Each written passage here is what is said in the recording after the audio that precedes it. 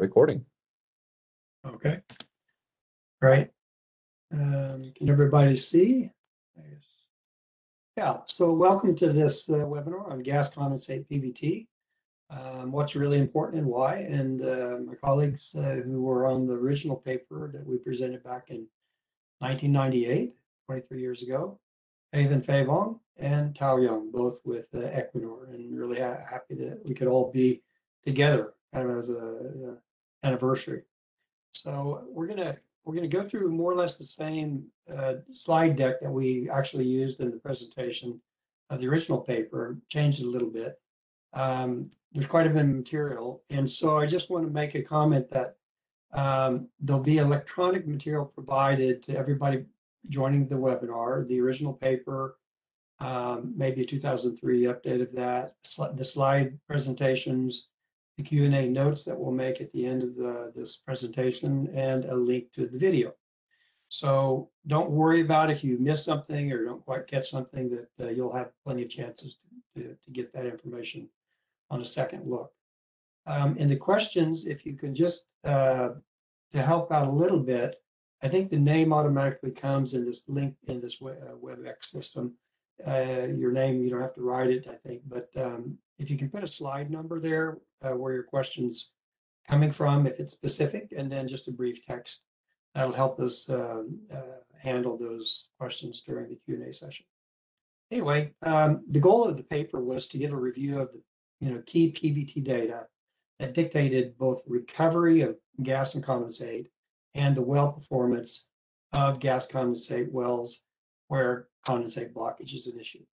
And the gas condensate engineering is really mostly, I usually say 80–90% traditional gas engineering that you find in all sorts of books and papers, together with some extra, more complicated stuff, which I call magic, which includes the positive additional revenues from the surface condensate production, and the negative of well productivity potentially being lost due to this near well buildup of a liquid saturation, which reduces the gas relative permeability. And that third is gas cycling, and if one wants to look into gas injection, which can be both a positive thing to recover more recovery than by pure depletion. But if you don't have a good volumetric sweep, it can be a very expensive effort. So it's got an uncertainty to it. Now, the topics in the paper that are touched on in the paper and that we'll go through today in the presentation are PVT experiments related to gas condensates, initial fluids in place calculations and depletion recovery factors, PVT modeling, condensate blockage, and gas cycling of condensate reservoirs. Now, these actually make up the main topics that are covered in a 5-day course that we do on gas condensate. So there's a lot of material, certainly a lot more than I can cover in this 15–20 minute summary. But I want to show these slides and kind of make our way through them so that you can pick up on some of the issues that you're most interested in and help on developing those questions for the Q&A session. So basically, the list of priorities of what's important of PVT in a given field will vary from field to field in the situation. So, for example, a field development strategy, whether you're planning on only depleting the reservoir or possibly doing gas cycling, if it's a low permeability or high permeability, particularly in regard to the condensate blockage impact, if it's saturated or highly undersaturated, it can have a big effect on what's important. If it's onshore or offshore, again, can be very important because of the number of wells being limited and the cost of wells and sampling and so forth being very different. And then whether you're at the discovery or delineation or development phase of a field. So all these things come into play, and we do comment on that in the paper. So we don't have the same, these are the important PVT every time, but that can vary from case to case. So on the PVT experiments, there's basically two: the constant composition expansion test, where we're measuring the dew point pressure and the gas Z factor above the dew point pressure. Basically, those are the two main important measurements. You also measure below the dew point the relative amount of the two phases, condensate and gas.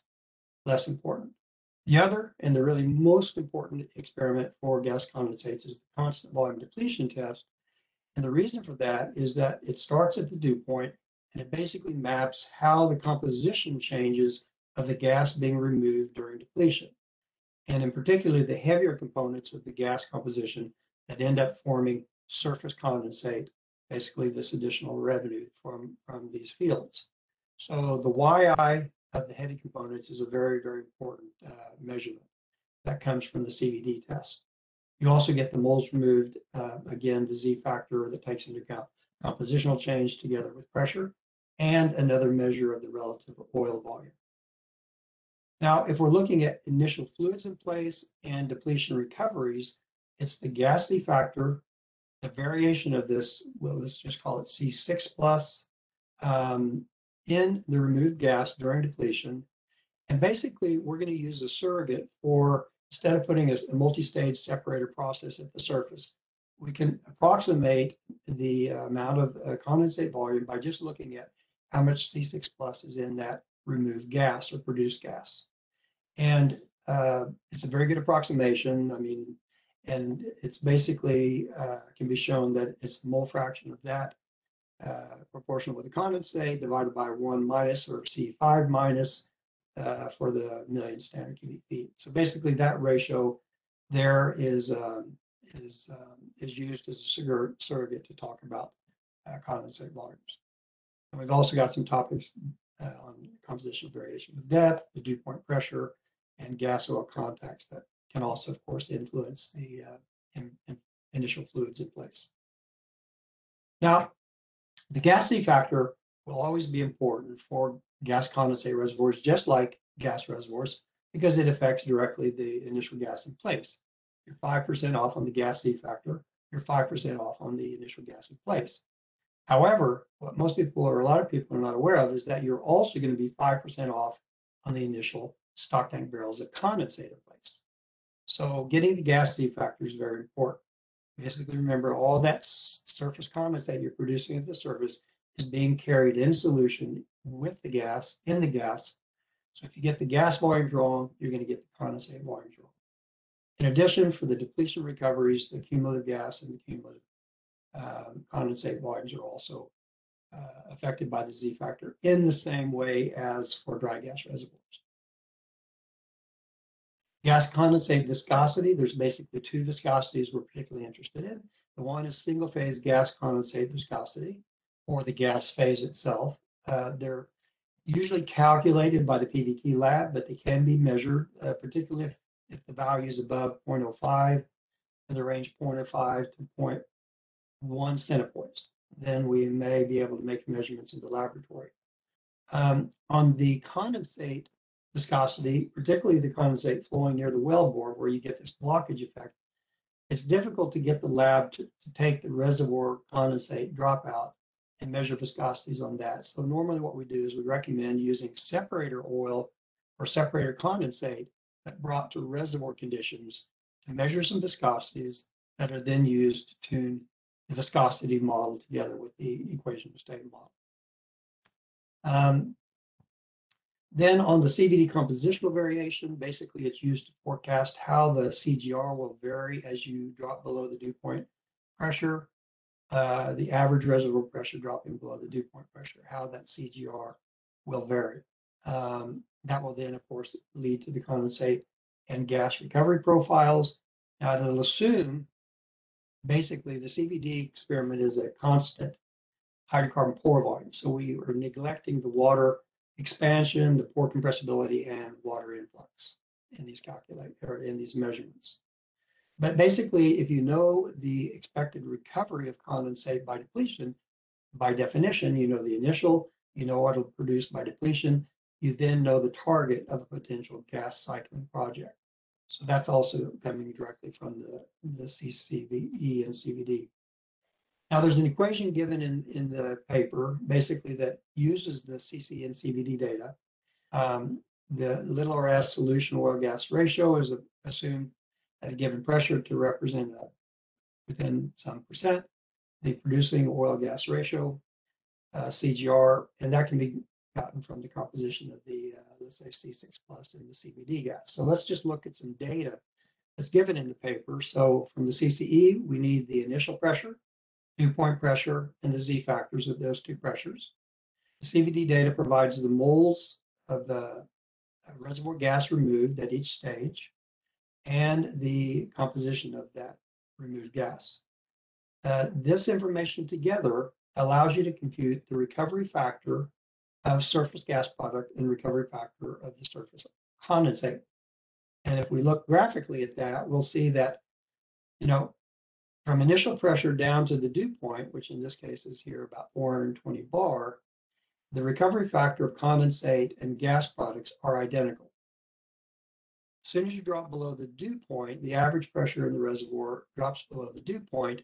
The recovery factor of the condensate drops off more rapidly than does the surface gas. And particularly at low pressures, we may not even reach 40% of the condensate recovery, where we're reaching over 80% of the surface gas recovery. So those calculations allow you to, these PVT data allow you to make this kind of template recovery plot straight from the PVT data. Now, the other concept that is introduced is so-called sampling and the representativity of samples that are collected in gas condensate fields. And basically, we argue that there are two types of representative samples. The one is that it represents the reservoir fluids. They're being produced. If it's uncontaminated fluid sample, basically all of the components and the distribution are coming from the reservoir. And we need our PVT model, be it an equation of state or Blackwell table, to represent the PVT properties of that produced well stream. It doesn't have to be a well stream that represents what we call the in situ representative sample, which is usually a sample that would represent the initial fluid in place, but it may be at a specific depth, and it could vary with depth. It could vary from fault block to fault block. So there are two different types of representative samples. So if you've got data that has good PVT measurement quality, that data should be used in developing the US model, even though it's not in situ representative of a particular depth. And vice versa, you may have an MDT type sample that you feel is comfortably giving you a representative sample at a given depth, but if the laboratory messes up the PVT measurements, you don't want to use that sample in developing the PVT models. Now, when it comes to dew point pressure, we basically recommend two types of dew point pressures. The one is basically the dew point pressure where the producing well stream or the reservoir gas starts becoming leaner. That means that the producing CGR is going to drop. You can have less revenue from the condensate. It's what we call the engineering dew point.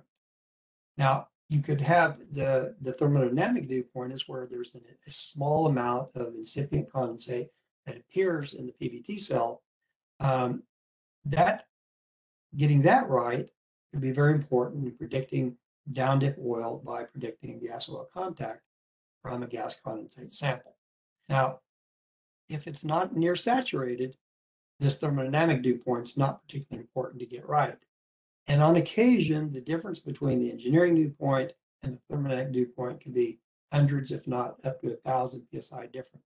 So anyway, that's just an issue that we bring out in the paper that's not really discussed too many other places. And once we've got our samples and PVT data, we basically try to build an equation of state model. From that, we generate Blackwell PVT models. And in particular, for the Blackwell models, you're interested in the solution condensate gas ratio, little rs. Sometimes it's written capital RV. Sometimes that's written capital RV. And the gas formation volume factor, which is written BGD, D meaning dry, which is different than the traditional gas formation volume factor definition. And the reason for that is anywhere from 1 to 5 to as much as 15% of the reservoir gas when it comes to the surface doesn't remain surface gas.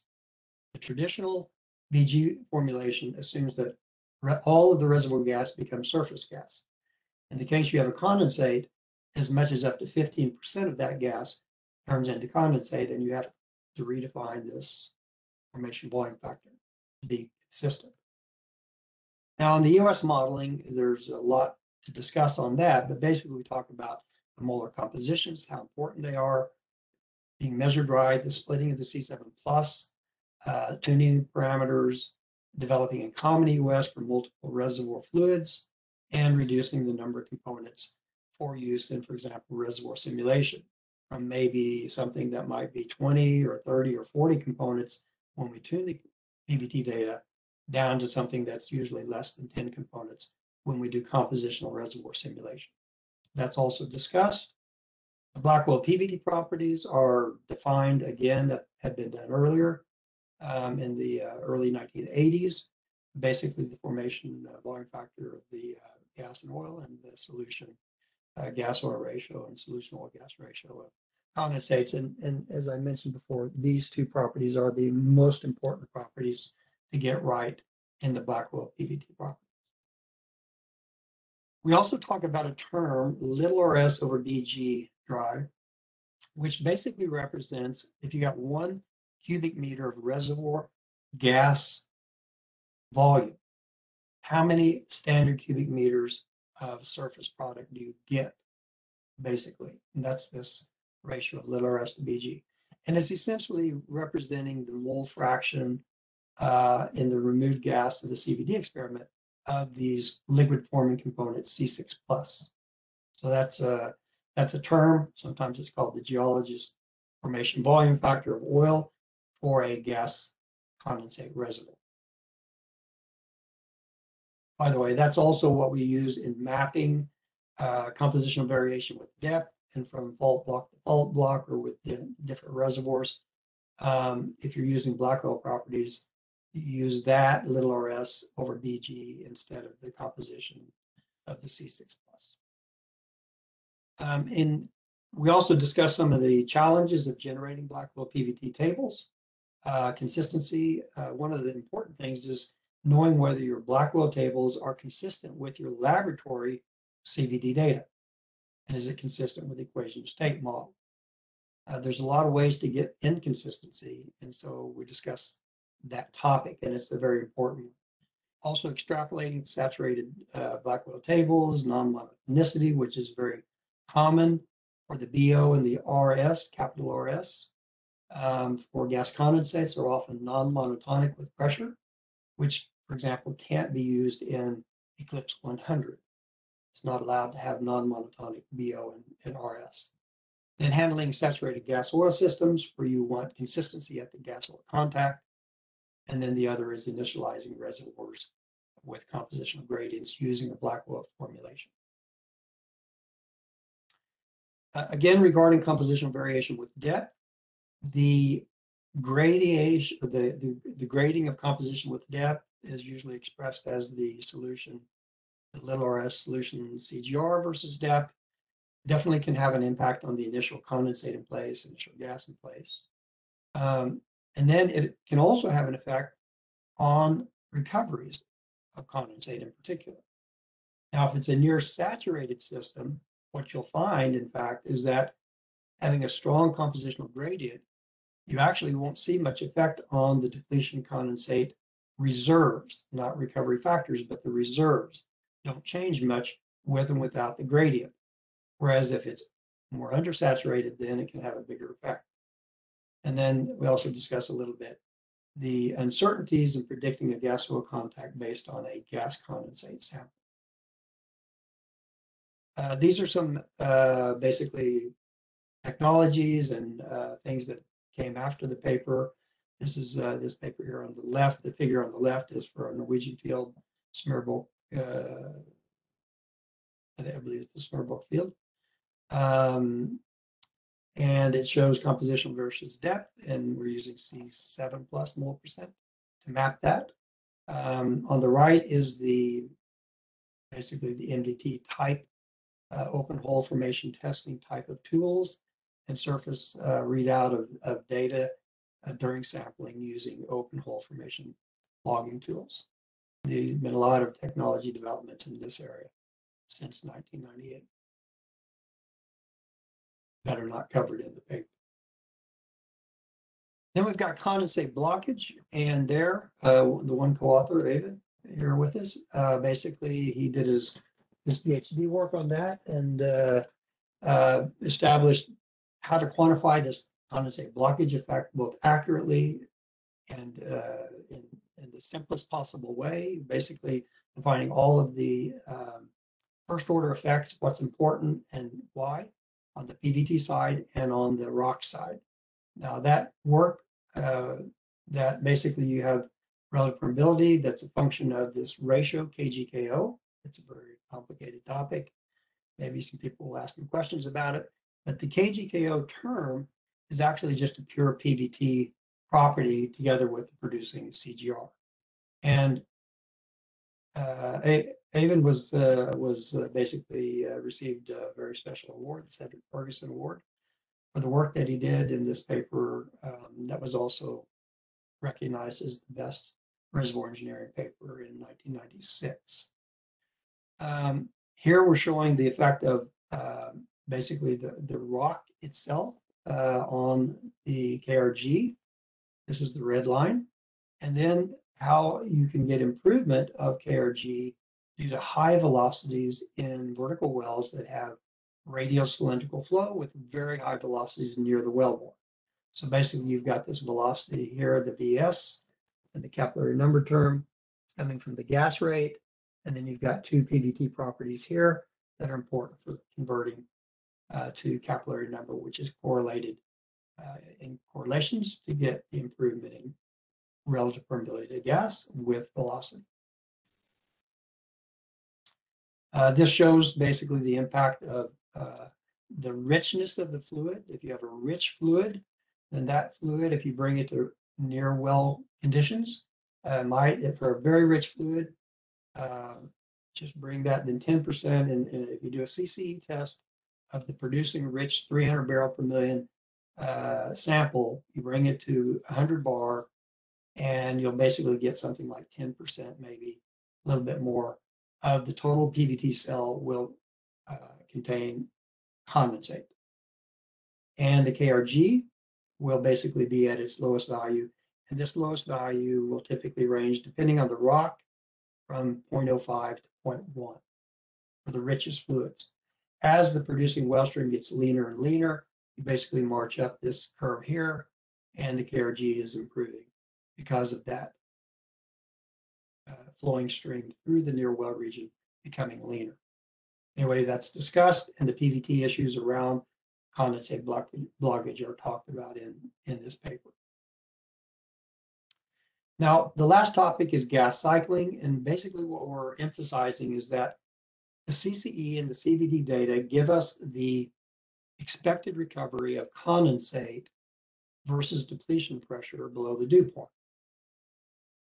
And if you know the initial in place condensate and you know the depletion recovery, you know the difference in those two numbers is the target for gas cycling recovery below the dew point.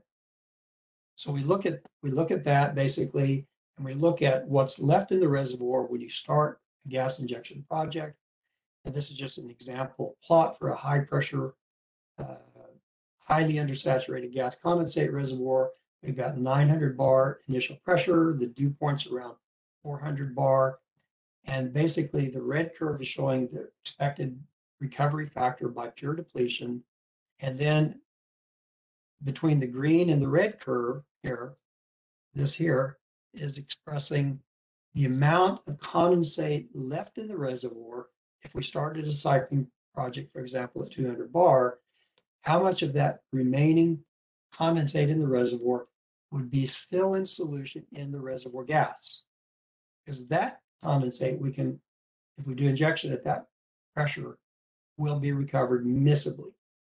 Whereas in this case at 200 bar, most of the remaining stock tank barrels is in the retrograde condensate phase, and you'll only recover part of that retrograde condensate by vaporization dominated process. So all this information is being provided simply by the CCE CVD data. So we illustrate that for, in this case, undersaturated reservoir. And in this case, if that same fluid system was found initially saturated, then the magnitude of the depletion recovery, of course, would be much lower. There would be a much larger target at your 200 bar. In this case, almost 80% would still be in the reservoir. And the amount that's in the solution in the gas and the amount that's in the retrograde would be quantified. So these red and green curves, this assessment, basically can come out of purely the PVT data from a laboratory experiment.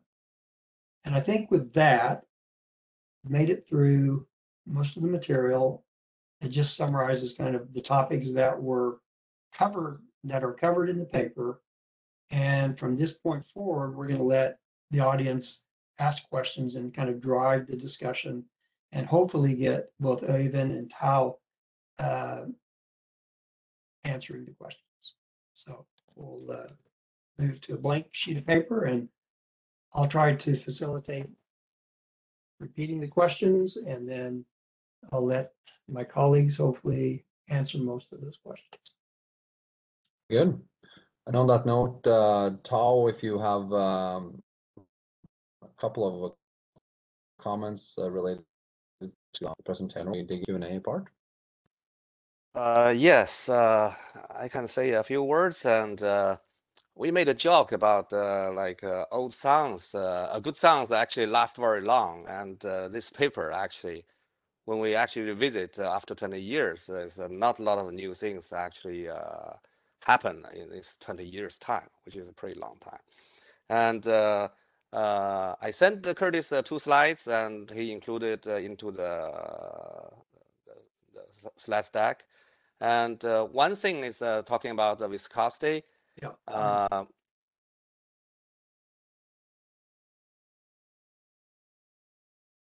There we go. Yes, and most of the PVT labs, they don't really measure the single phase because we have a very good correlation. You can almost use any correlation to estimate the normal gas condensate viscosity, and they are pretty accurate. That's why if you closely look at the PVT report, you actually find out all these gas viscosity are calculated by correlations.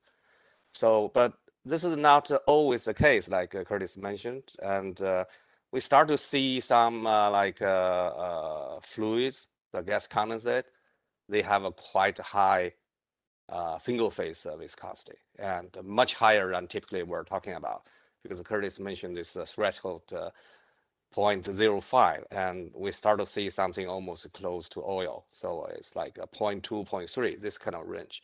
So if no measurement has been done and just taking the number by correlation as a granted, and then it is actually can be wrong.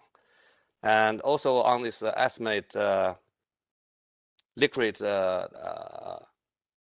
there is some good correlations and people use in the industry, like corresponding state principle viscosity model. So if you don't have the one Curtis suggested, like make a separate oil measurement and actually get a better model, so you can use actually the corresponding principle, and then you can tune your LBC based on the predictions from the corresponding principle viscosity model, which we believe is more predictable model than the LBC. And another comment I want to make is on this gradient. Right. So, Curtis, if you.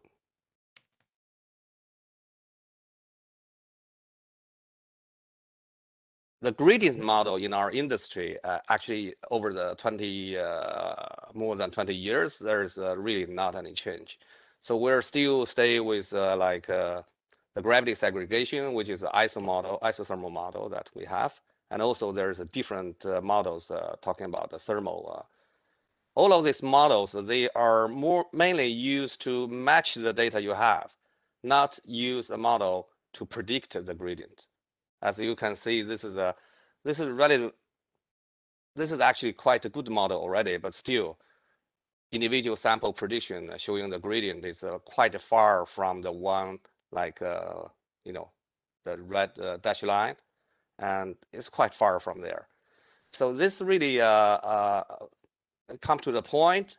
If we have any more information than the PVT samples, we can use to help to define the gradient, especially like Curtis mentioned, if you have an undersaturated system, that actually has a lot of impact on your fluid in place. And a saturated system, when you start to really, the reservoir pressure come down and the gradient will disappear. And so for the undersaturated one, so there is different tools in the industry. Actually, I mentioned two here. One is actually the downhole fluid analyzer. This one is used quite a lot, especially in deep water or this area. It's not very much in Norway, but quite many applications in other places, in other part of the world. And the lower picture is actually something new that we work quite extensively recently using the mud gas data. So the mud gas data from this pictures are from Stellenbosch, but you get all the services from all the big vendors. They have a similar tools. You get the mud gas data that can really help you define the gradient. If you do have a strong gradient, you actually can see that from your mud gas data as well. Okay, the last thing I want to mention is Curtis has a paper on the liquid rich shale, this PVT for the liquid rich shale. That's talking about a lot of things are special for the shale reservoirs, which is not covered when this paper was published in 1998. That's all I want to comment. Thank you. Thanks, Tal. Very good. Very good. And we'll actually get to, there's a lot of questions actually on that last note from Tao related to, how these concepts or how they are relevant for tight unconventionals. But before we go there, I wanted to ask Øyvind actually, that actually wrote a paper back in 1994 called Accurate In Situ Compositions in Petroleum Reservoirs, where at least I think it's one of the first places where we differentiated between in situ representative samples and reservoir representative samples. And there's been 3, 4, 5 questions about that. And if we can elaborate a little bit more on that distinction between in situ representative samples and reservoir representative samples. Okay, I think I start with the reservoir representative samples, because the main requirement for a reservoir representative sample is that it's from the reservoir, preferably uncontaminated. Especially that's really the best. You can, if you don't have any clean samples, you have to stay with the contaminated. But that they are from the reservoir and that you have quality measured data, and that meaning both the composition is well known and that the quality checks that you do on the PVT measurements show that the data are reliable and of good quality. And those samples are the samples used to develop the equation of state model, which is then can be used usually for several blocks, several zones, and is usually like a common equation of state used for the entire reservoir. The in situ samples, they can be reservoir representative if they have good PVT data and good compositions. But the main thing from the in situ representative samples is that they should be used to define the initial composition, either at the point if you believe that you have a composition or gradient, or for a reservoir interval or zone if you believe you don't have a strong gradient due to undersaturation or other effects in the reservoir. So it's really and very important is that the reservoir representative sample is used for tuning of any models and developing an equation of state, but the in situ is then used for developing black oil tables and to define the initial compositions in the reservoir. Very, very good. And to take this kind of back into the shale domain and on your comment there as well, Tao, and on your paper, Curtis, how some of these concepts here apply or are different for shale reservoirs. If you can comment a couple of cents on that, Curtis, and maybe there are some other comments as well. Okay, so, well, I guess what's different, I guess, if we're just going to try to make a quick list, the one is that we have in these tight unconventional reservoirs, I think the one exception is Bakken, is that the range of the fluids is really huge. Okay, meaning that we go from lean to almost dry gas towards lower GOR oils. And you've got everything in between. So you've got volatile oils, you've got near critical oils, you've got rich gas condensates, and then you've got lean gas condensates.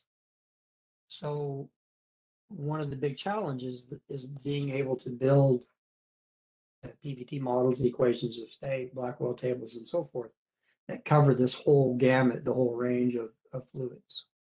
I guess that's the one. The other is probably on sampling, because typically your flowing bottom hole pressure is much less, or often less, it doesn't have to be, but the saturation pressure, which you don't know, okay, but it's basically very low flowing bottom hole pressures, maybe the condition when you actually get early samples in the first few months of production. And you can't get samples the first day or two like you would in a normal conventional reservoir, because it's producing 98% water, or very high quantities of water. So basically sampling leads you to the situation where you seldom, if ever, get what we call in situ representative samples, ever. Or, yeah. And there's so many of these unconventional wells, they don't take samples on all of the wells. So it's, I guess I'd just say the topic of sampling is a challenge for unconventionals. And those are two of the things. Maybe Tao, you want to, you've done a lot of work on this in the unconventionals, also with the mud gas. Maybe I'll think of something extra if. Well, with the blockage, Curtis, like, is blockage a potential issue in tight unconventionals, as it can be in many places for conventional reservoirs? Yeah, so generally not is what we found for gas condensates. The reason being is if you study the papers that Avid and I wrote on this 3-region gas condensate flow model, the region nearest the wellbore is a steady state flow region, where what enters that region is what enters the wellbore. And then you've got region 2, where you're below the dew point, but the liquid dropping out in the region 2 doesn't have enough mobility to flow. So basically it's an accumulation of condensate region. And then the region 3 out beyond that is single phase gas. And so in conventional reservoirs, this region 1 develops often quite quickly and quite extensively, because you're flowing many hundreds, if not thousands, of pore volumes. Let's say that take the first meter around the wellbore per day. So you're seeing dropout after dropout times 10, times 100, times 1,000, and you build up this region 1 mobility saturation. But in unconventionals, you have a much, much larger surface area at the wellbore and much lower rates per surface area.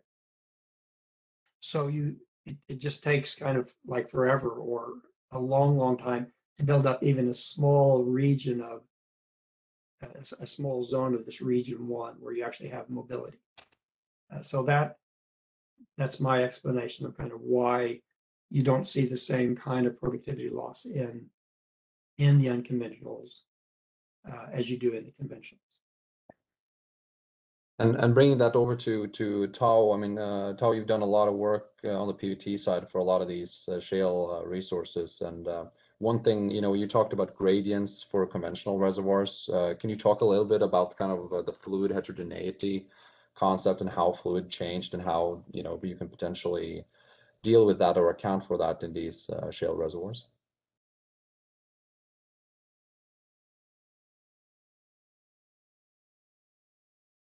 I think you're muted, Tal.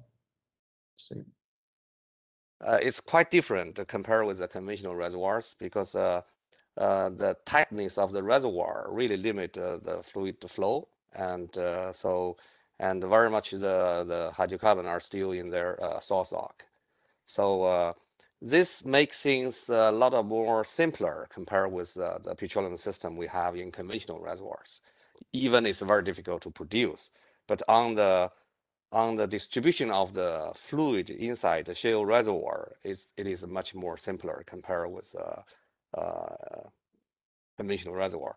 If you look at broadly about all the companies producing shale, oil and gas, and who is doing the PVT work, actually most of the work is being done by the geochemist.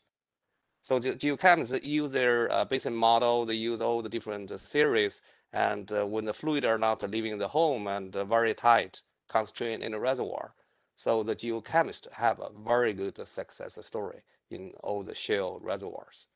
So in a way, like a lot of you can see a lot of this, like Eagle 4. There's a big shale. Curtis mentioned about these variations of different fluids.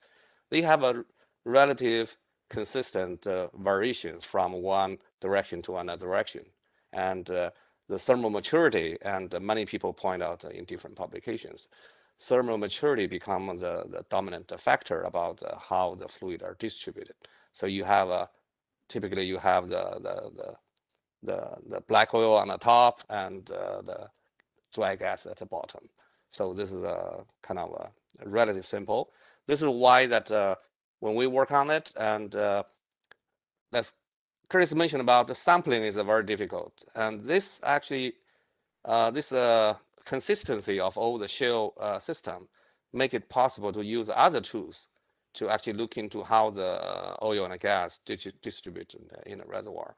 For example, you can actually I have a SPE distinguished lecture presentation in 2017, and basically what we have done there is we correlate all the PVT properties with only a single parameter, which is gas oil ratio, and we can use surface gas, surface oil, or mud gas, all the different source of field data, and you can actually come back to estimate the GUR, and then you pop up to even the composition. So for Eagle 4, like, we're talking about several hundred wells and the production optimization, and they need to assign a composition for each well. So without any sample, and how to do this. So that's what, we use this very simple approach. We just use a surface gas composition, which is mandatory. You have to measure over several months, and you use that simple surface gas composition, you can actually estimate the GUR. This is the one part, but the difficult part, probably a lot of people have a question, is about all this liquid yield over time. And maybe you don't see exactly the same as from the PVT samples. And there's a lot of discussion on that. And that is probably the hard part. And getting everything physical in shale, maybe it's not that easy to do, just like in conventional reservoirs. We can have a physical model, and all the development, the investment plan and everything is based on the physical model.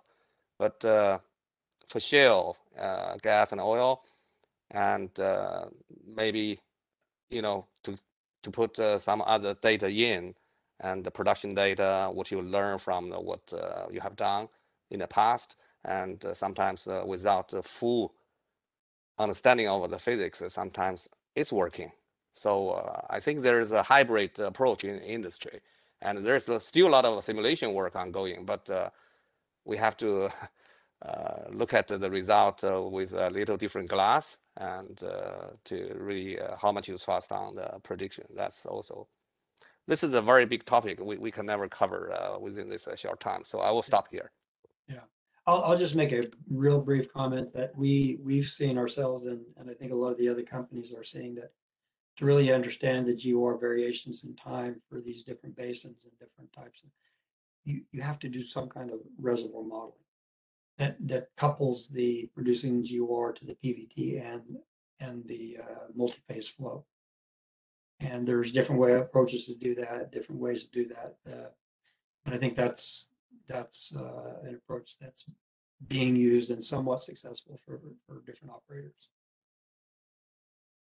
Very good. So I'm going to switch focus a little bit because we talked a lot about generating PVT or black oil PVT properties from equations of state in the presentation, and many of the questions we get is a little bit they're a little bit confused because we already have a compositional model. Why are we not first using the compositional model to do the modeling, and then second, when is it actually okay to use black oil tables generated from an equation of state for modeling of gas condensates, and when is not? And I thought I could direct that question to you, even as you have a very good paper on this topic from 2000 or probably in 2000 on guidelines for choosing compositional and black oil models for volatile oil and gas condensate reservoirs. Yeah, thank you. It's but the reason for not doing everything straight out from a compositional model is that it usually takes much more time. It's much more time CPU required for doing everything compositionally than doing it black oil. But of course, if that is removed, then there is no reason not to just use a compositional model. There might be some very special ultra high pressures where the compositional model may require special attention because the compressibility of the fluid may not be correctly represented. So, and there actually doing a manual changes to your black oil table to honor the compressibility of the fluid is much easier in a black oil model than in a compositional model. So that's one reason black oil to use black oil. And then we've shown for many systems in the paper you're referring to that for any sort of depletion type of production, black oil and compositional is very, very similar. The uncertainty or the kind of the bias or differences caused by using black oil or compositional is clearly overshadowed by any of the other uncertainties we have in simulation and rock properties around and then for reservoirs with the gas injection or injections where we actually have an impact of interchange of oil and gas components. So it's mainly, any type of gas injection, but mainly hydrocarbons or CO2. There in many cases, you can use black oil tables, but then it's often you have to limit the vaporization of condensate into the oil phase, into the gas phase, because the oil is getting heavier after the first contact. But again, if you are first contact miscible, again, black oil seems to give a very good representation. But I guess, it's quite complicated to go through all these examples. But in general, gas injection, and it's not miscible. Be careful. Gas injection is always miscible above dew point. Below dew point, it's quite good. If not, the miscibility is a very important issue. Like what we saw in this figure where we showed the recovery mechanism. If vaporization is the main part of that, then even there you may want to reduce the vaporization as a function of number of contacts. And then for depletion, black oil is as good as the compositional. Very good. And the paper number that we refer to is SPE 63087. That's from 2000. Very good. A lot of the other questions, Curtis, have been around gas cycling in gas condensate reservoirs specifically. Is there anything like the generic rule of thumbs, anything in particular that's special about that, or is it a lot of similarities to be injecting gas into an oil reservoir? You don't have gravity effects like you do in gas injection oil reservoirs. That at least much lesser so. So the volumetric sweep that you might see being for in a gas injection oil reservoir for high perm reservoirs typically won't be such a big problem for gas condensate. So the volumetric sweep will be more dominated by permeability variation with layering. So I think that is one thing. So gravity segregation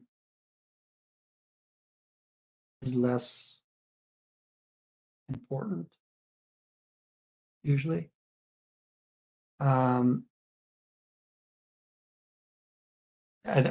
can probably go through this much better than me. The only one that immediately comes up, let me just make this layer. Okay, but let me then continue while you're making the figure, Curtis. I think that, you know, in a gas cycling project, you are very often more dependent on the gas being displaced by gas, and by that getting the increased recovery. So you're much less dependent on viscosity reductions or oil swelling and oil vaporization. So in a sense, it's often a much more efficient process.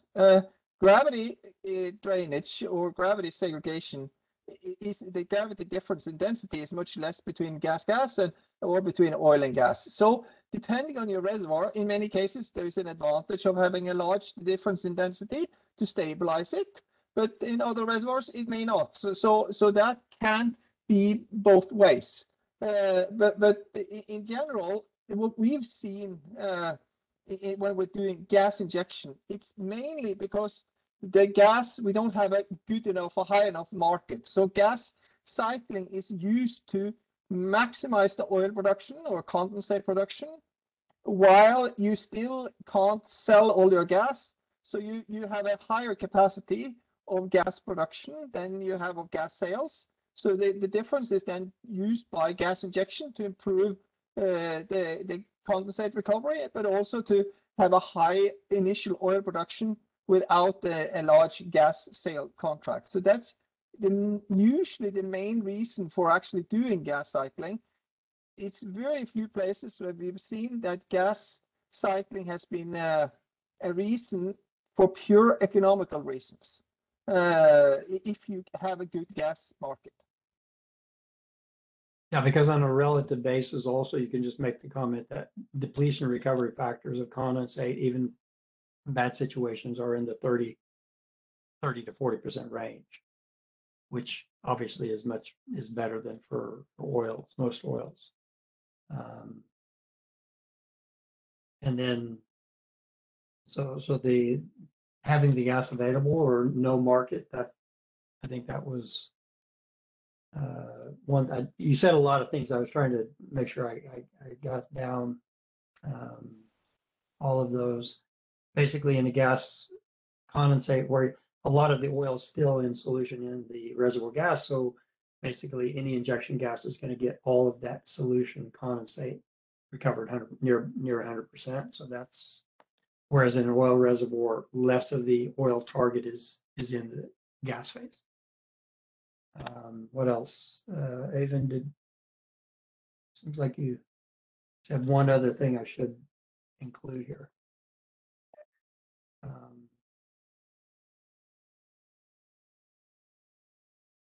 I'm not sure. Maybe not. Interestingly, you know, Muscat, probably not too many people remember it. Muscat standing papers on the first papers on gas condensate cycling as a EOR method were in the 40s and 50s by Morris Muscat and Standing. And basically in both cases, they only looked at how the permeability varied with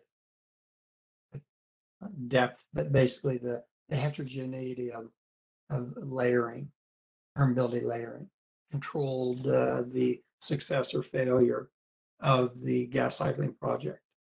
It was much less dependent on the microscopic kind of recovery efficiency, which was considered to be high. But okay.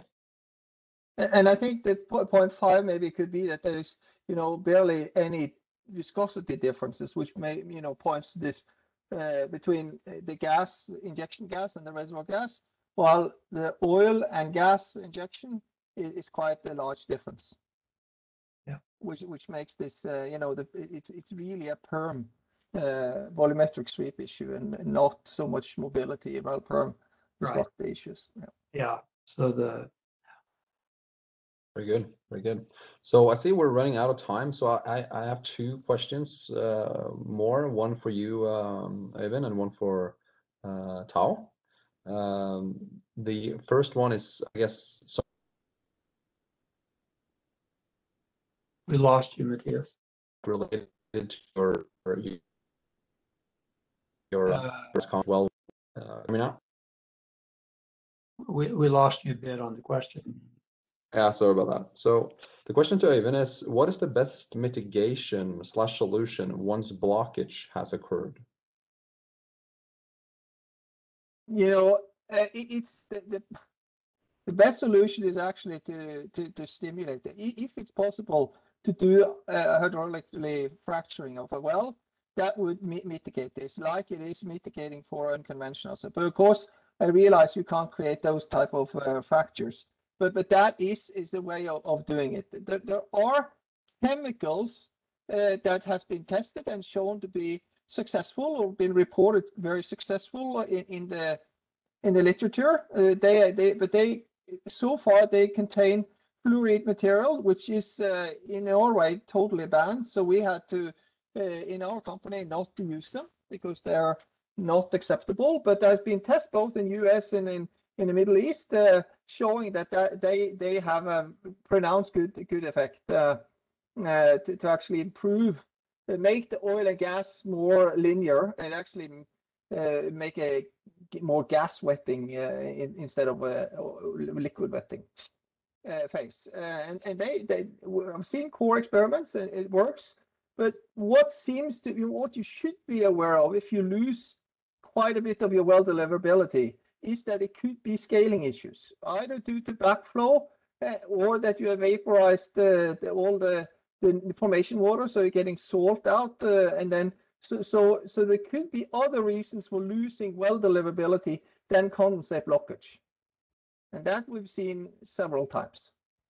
So be careful. If your well deliverability usually drops with more than 50%, there is something else than condensate blockage that is causing it.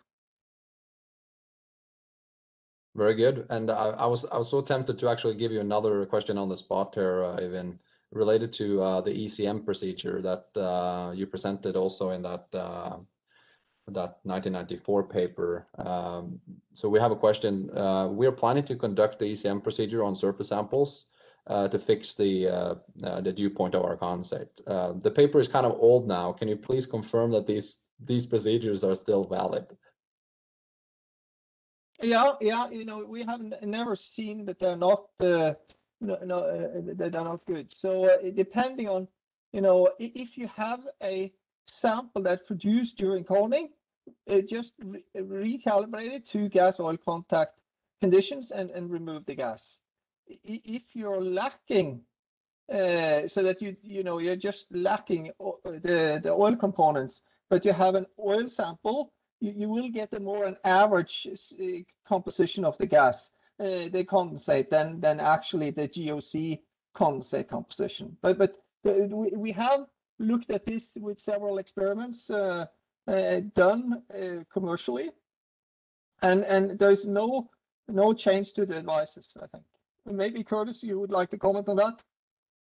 Yeah, no, I also have not really seen situations where it lacks, where it kind of experimentally disproves the what was shown in the paper, which which was a computational paper, but for the purpose of designing laboratory experiments. So it's a pretty heavy paper. There are a lot of potential different applications for using this method. So it's kind of, you have to take a deep dive into it, but no, there's nothing that I have seen that negates any of the results from that paper. Very good. So the last question goes to you, Tao, and it's actually related to this mud gas type of technology that has been developed at Equinor. And it's related to whether that technology is applied same for gas condensate reservoirs as it is applied for oils, or if there's any particular difference there. We have some publications. You can search in one petrol, and you can actually get all the details. And a short answer is this method is based on the gas reading. We have this degasser on the rig or platform. So you have the gas reading, and you need to have a sufficient gas reading from C1 to C5. And when we developed this method, actually initially we didn't really manage, and because we always have the same headache as the people in the industry for many years, and this is a condition that not all the system actually manages that, because the most of the problem is with a biodegraded fluid. If you have a biodegraded fluid, your C2, C3, C4, C5 will reduce quite a lot. And this is a killer of any of the methods you try to develop based on the mud gas reading. So when we developed this technology, once we actually found out the problem, we removed all the samples actually are biodegraded. Once you remove that, so it's very much you can apply to all the systems. As Curtis wrote the composition there, and the mud gas use air as a carry gas.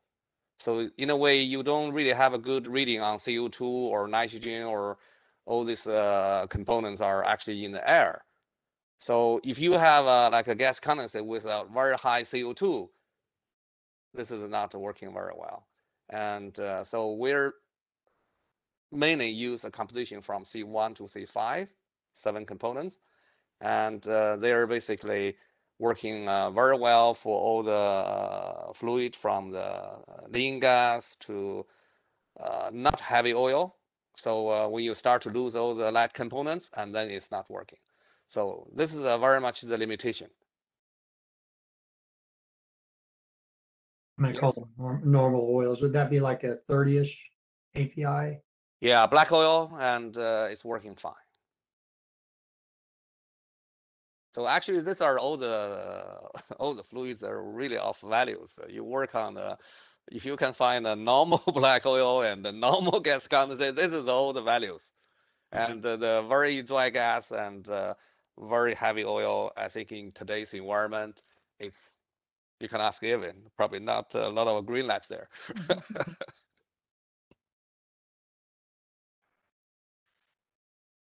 Okay, well, this has been real fun, guys. The only downside to this is not being able to see and interact with the audience. That's a real bummer. But the questions that have been written in, we'll try to maybe address some of those collectively, group them in, and maybe send out some answer responses if there's some of the questions that many people had that were similar. So I've tried to be a good secretary here. Scribe, I think they call it. Did my best, and I want to thank everybody for taking the time. And hopefully you'll find the paper useful if it's new to you. And Evan, Tao, really appreciate it. Matthias, thanks for helping organize this, and everybody have a safe day.